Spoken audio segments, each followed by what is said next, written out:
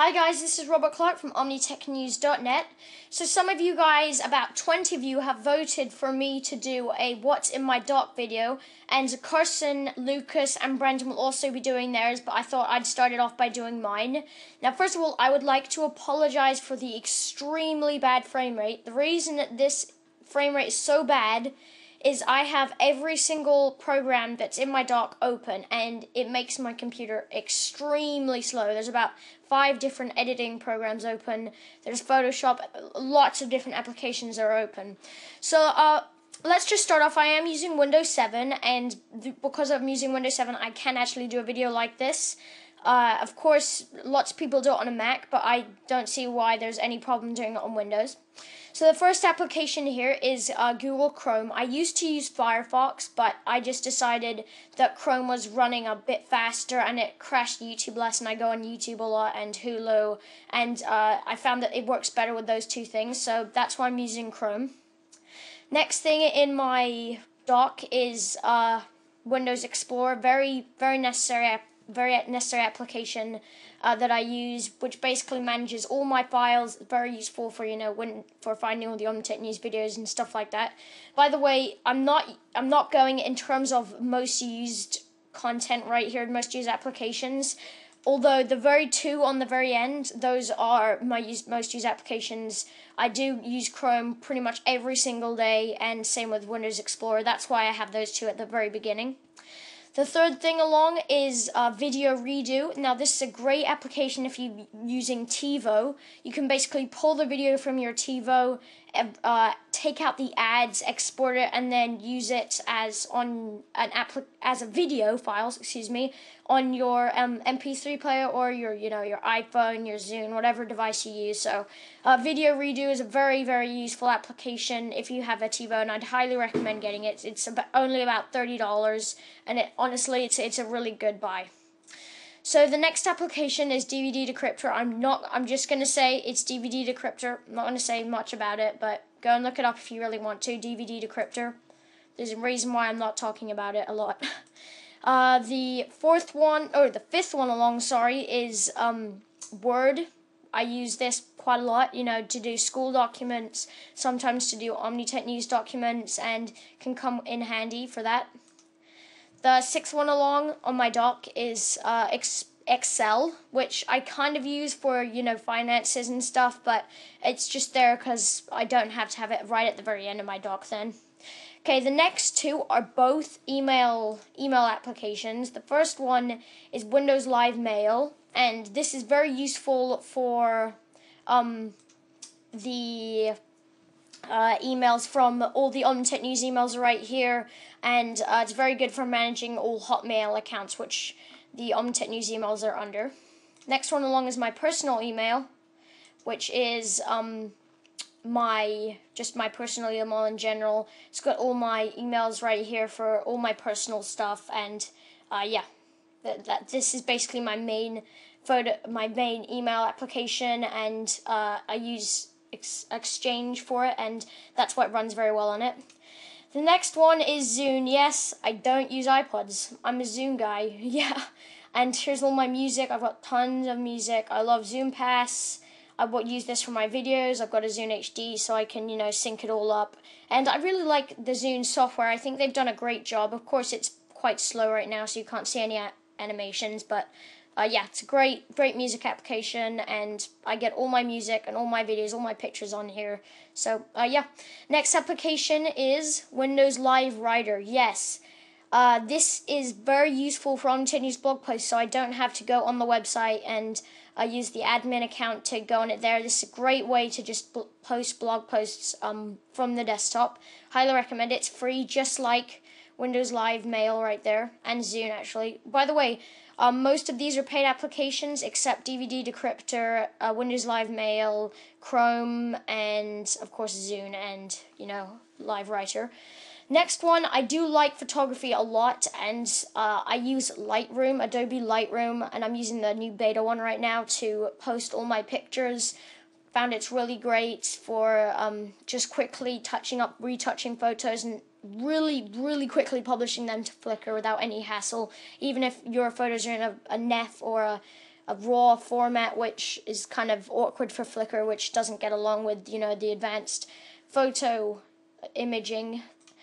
So the next one is one of my editors, which is Premiere Pro. I do use Premiere occasionally. It can be used for advanced video editing. I sometimes use it for home movies, and it can come in useful, you know, if I need to do some hardcore editing. I use Premiere, and I just close every other application and I just do hardcore video editing. Next one is Expression Encoder 3. Great encoder.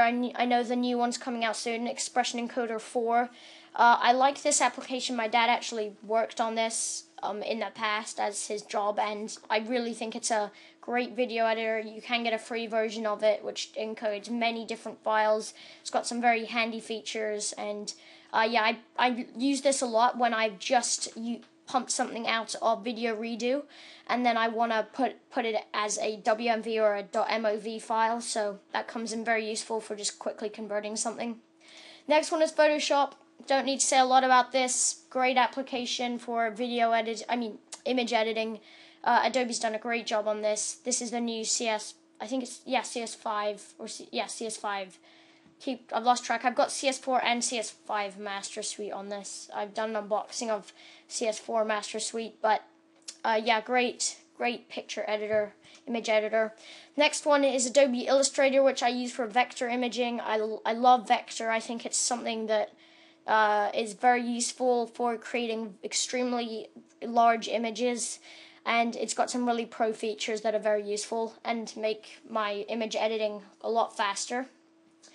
The next application on my dock is Audacity, which is a really good audio editor, which is free. So go and look it up, Audacity. It's got some very cool features. I believe it's got some, yeah, it's got about like 30 effects. I mean, it's a really great little application if you want to record something on your microphone. Next application I have on my dock is Avid Liquid, which is an extremely old editor. It's about 3 years old now, but I use it as my primary video editor just because of how well it handles AVC HD, which is what my camera shoots in, and which means I can basically pull this video full screen in 1080p and run it at 30 frames a second, and it's very good. I mean, it just does the job very well compared to some of the others, which I've had lots of problems with codecs and stuff like that. So Avid Liquid, great application for AVC-HD editing, and as you can see, there are actually two of them in here. It's because if you click on this one, it will open another window, which is kind of weird. Next application in my dock is Sony Vegas Pro 9, which is a good editor if I want to pull a video that I've done from maybe like just a home video, and I want to just do some quick touch-ups, but I don't want to have lots of CPU. This is very light editor, in my opinion. I know they advertise it as a heavy editor, but compared to some of the other editors I have on this computer, Vegas Pro 9 is actually kind of quite light compared to, you know, maybe Premiere or Avid, I guess you could say. Next application is Adobe Media Encoder. I use this only because of Premiere, and that's the application that renders all the video from Premiere and pumps it out into usable video. The fourth from the last is AVC HD Upshift. Amazing application. I can't thank the company that made this enough. It makes it very convenient to run AVC HD video on my computer for like Avid or Premiere. It makes it a lot faster, and I can basically run the application and run AVC HD video very fast. So very neat application for people that use AVC HD video. The next application is Steam. I've done a review on this on Omnitech News. Great application. I've got all my games on here. Must have for a PC gamer. I don't even go into the game store anymore. I just get all my applications or my games on Steam.